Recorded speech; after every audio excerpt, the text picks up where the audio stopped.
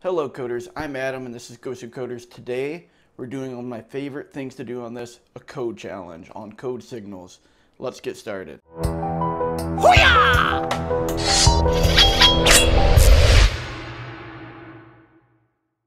We're going to be doing the HouseRobber problem today on CodeSignal, newly rebranded from CodeFights.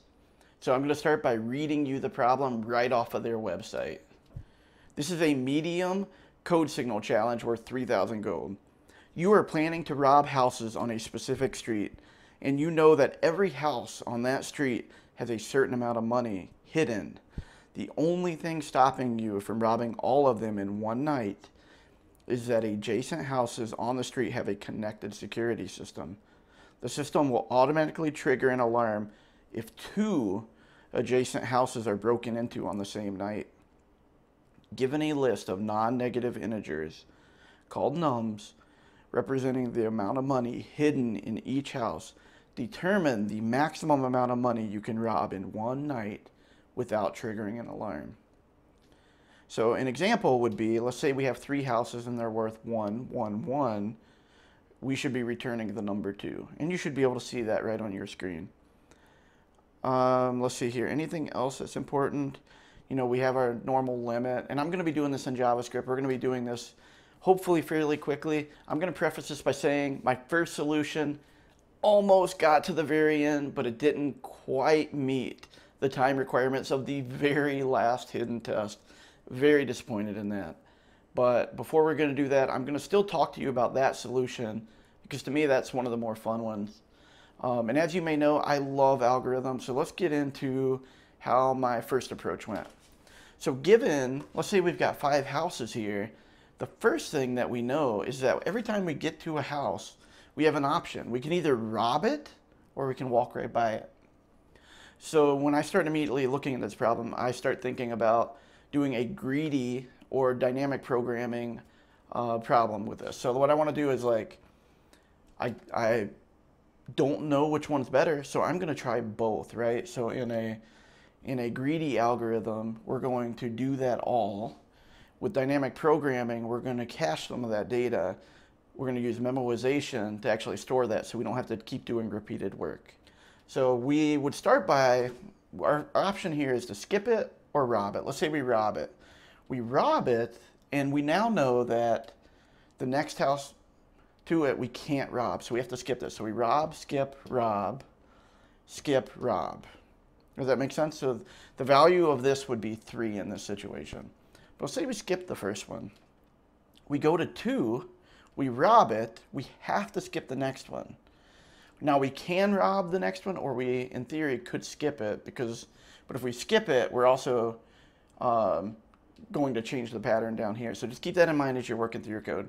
But for the sake of this demo, we're going to say we're going to rob the value of 2, skip the 1, rob the value of 2 here, with the value of 4. So the answer of this one is I can steal basically $4 or 4 something, whatever that value would actually represent, if I robbed these 2 houses and no alarm would be triggered. All right, so I'm going to start a time lapse of the code that I wrote for my first solution. And while that's happening, I'm going to talk to you about the approach that I was taking. All right, we're jumping into the code now. I start by creating a cache array. I created already the length of the numbers that have been passed in, and I fill it with 0. So we already need to allocate a block of memory there. So then I'm going to move into creating a recursive function. I only really need one parameter, and that's the current location that we're working with. And we're going to be thinking about this in, the index maybe isn't the right term, but maybe it would be like offset would be a better one, or size or something like that. But at the time I wasn't really thinking about that.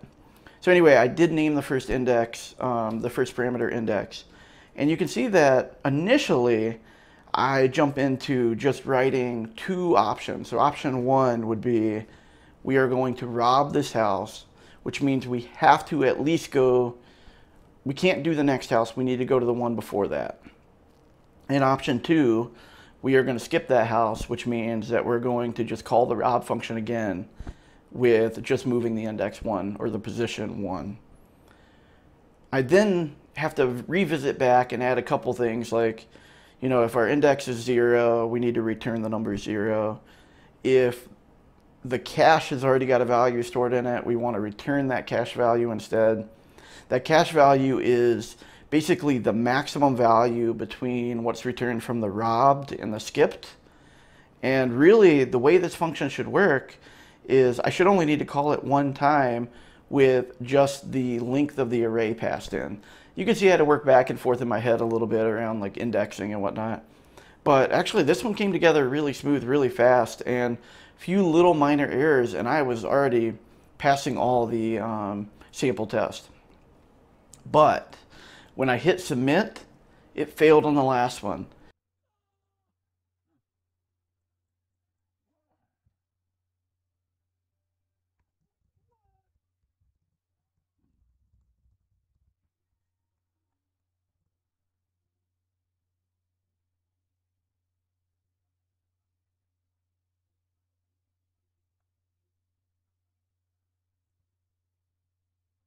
And you can see that I go through some desperate moments here before I realize that I've got to come up with a new solution.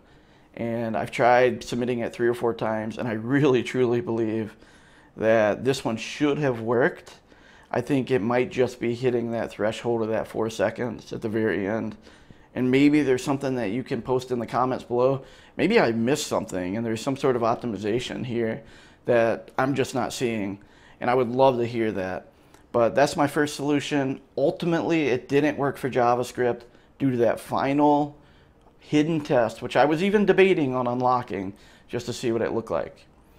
All right, now we're gonna move over to my second thing that I wanted to try.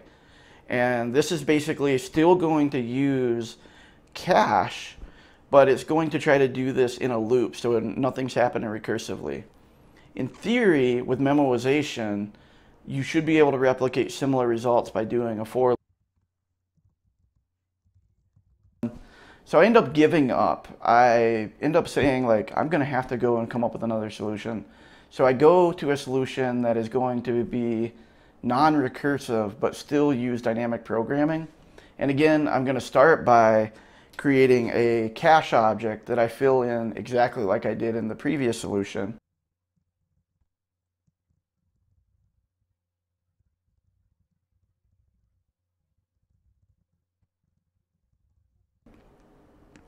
I then move over to initialize the first 2 objects of the cache. The first object of the cache is just going to be number 1. The second object of the cache is going to be numbers, and I guess if you think about it from indexes 0 and 1, whichever one of those is larger. Then I jump into a for loop that just calculates the max between if I skip it and if I rob it. And I basically, by the end, I should have the largest value that I could steal in the very last index of my cache. I did run into some problems here, and it was a really dumb problem because in my mind, I had put the right information in there, but in the end, I hadn't left it out. So I stumble around, I try a few things, but it ended up being, I had forgot the skipped part in the math.max statement in the for loop.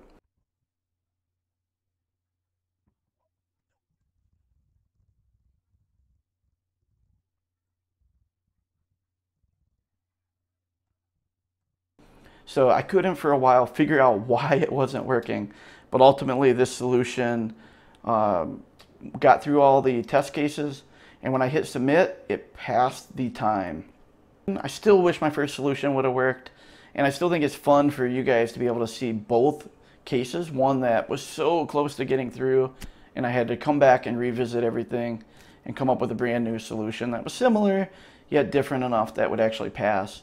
I'd be willing to bet that if you took a different language and you took my first solution, that it would probably pass. And I'd love to hear that from you if you end up doing something similar. Again, don't just copy the code that I wrote. Go in, learn from it, try to understand how you would do it. And I would actually recommend you tackling the problem first before you even try to look at a solution. I had a ton of fun today. I hope you guys really enjoyed it. Please let me know below if you want me to keep doing more of these. Anyway, that's my solution to the HouseRobber problem on CodeSignal. Check back tomorrow for more fun topics related to programming. Anyway, keep coding, coders.